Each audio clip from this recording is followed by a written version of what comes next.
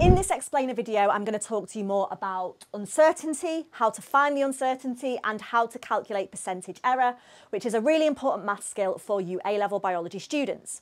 So first of all, what is an uncertainty? So every piece of apparatus you use in a practical, there is an element of uncertainty with any measurement you make, right? And to find the uncertainty of a piece of apparatus or measuring equipment, it's always going to be plus or minus half of the smallest division. Okay, so let's look at two really easy examples. If you're measuring a liquid with a pipette, this pipette has graduations that are 0.1 centimetre cubed volume measurements. So that's the smallest graduation, right? That's the smallest division on the piece of equipment.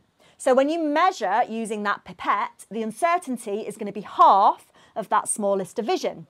Therefore, the uncertainty using this pipette would be plus or minus 0.05 centimetres cubed. Another example, we've got a measuring cylinder. Now, the measuring cylinder has 2 millilitre graduations on it. So the smallest division marked on that measuring cylinder is 2 millimetres. The uncertainty is going to be plus or minus half of that smallest division. So the uncertainty here is plus or minus 1 millilitre. Now they're really easy because with a pipette, with a measuring cylinder, with a beaker, with a gas syringe, with all of these things, you're just making one judgment. You're just taking one measurement, right? But what if you're using a ruler to measure the length of something? Now, when you use a ruler, there are actually two judgments that you're making every time you measure something with a ruler, because you're lining up the 0, and that's where you start to measure from, and then you're measuring the length as well at this end. So you're making two judgments, and that means you're going to have two uncertainties. You're going to have the uncertainty where you lined up the 0 at this end, and the uncertainty where you actually read off the measurement of your object at this end. So we need to add the uncertainties together. Now, with a typical ruler, the smallest division is usually 1 millimetre, right? That's the smallest division or the smallest graduation that you can see on a typical ruler in your pencil case. Now, if that's the smallest division, the uncertainty is plus or minus half of the smallest division. So the uncertainty is 0.5 millimetres, but we need to times it by 2 because we've got that uncertainty here where we made our first judgment, and we've got that uncertainty again here where we made our second judgment. So we actually need to double that. So the uncertainty of the ruler is actually 1 millimetre. Hopefully that makes sense. Now, how can you reduce this uncertainty? Well, you need to use a piece of apparatus that has smaller graduations or smaller divisions. It's a bit like you're saying a smaller or a higher resolution, isn't it? A higher resolution. But what the mark scheme will want you to say is use a piece of apparatus that has smaller graduations or smaller divisions. For example, instead of using a beaker, I don't know, I mean, this would be a really bad beaker to use. This beaker, the smallest division is 50, like 50 millilitres, right? So the uncertainty there would be 25 millilitres. Instead of using that, maybe use our measuring cylinder. Obviously, it does depend on the volume that you need to measure, but you really want to avoid using apparatus that has massive intervals between its divisions because the uncertainty is going to be massive. If you use a piece of apparatus that has much smaller divisions or smaller intervals, smaller graduations, the uncertainty is obviously going to be much smaller. So that's how you would reduce the uncertainty. Let's get on to percentage error before I forget. The way to calculate percentage error, also known as percentage uncertainty, is to take your uncertainty. So let's do this example here. With my measuring cylinder, it had 2 millilitre graduations, plus or minus half of that smallest division. This was my uncertainty.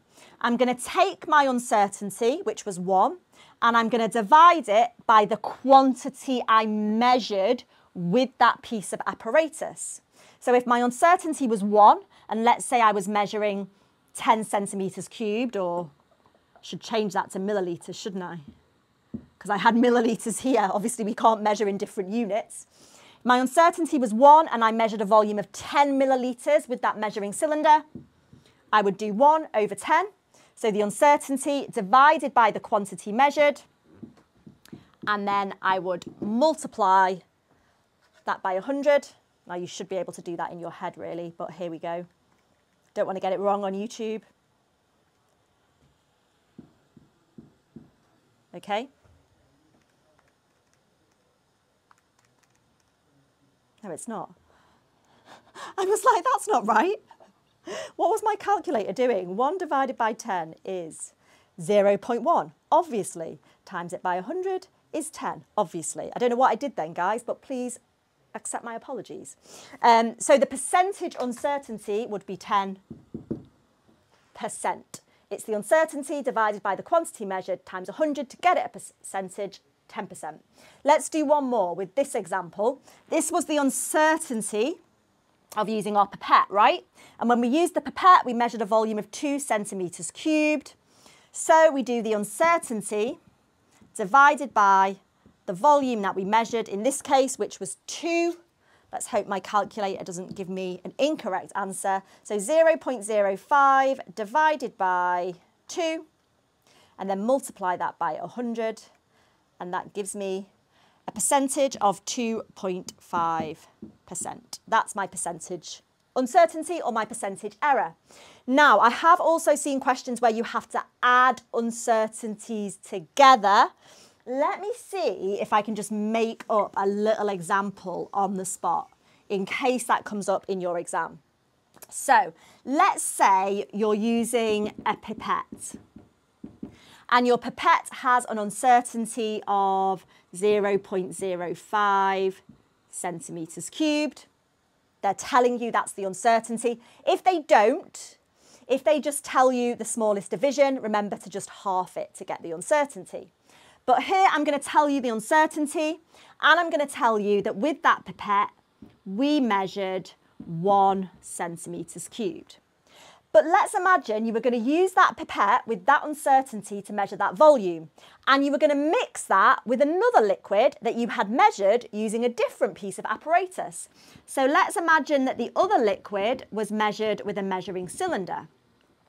And that measuring cylinder had an uncertainty of 2 centimetres cubed.